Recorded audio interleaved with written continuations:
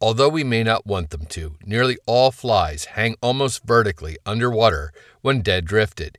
Here, in a fish tank, they look remarkably like they do in a real-life stream situation.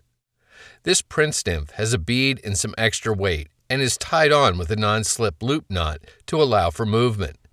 It's suspended beneath a floating indicator, bobbing up and down on the water surface.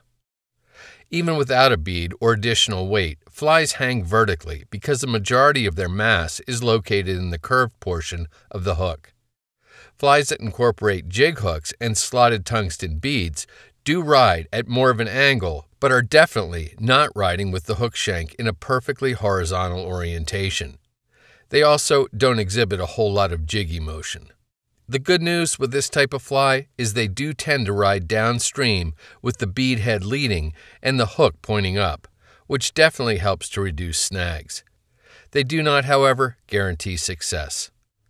The less than horizontal orientation of Perdigon-style jig flies makes the argument of which side to put the wing case on seem just a little silly.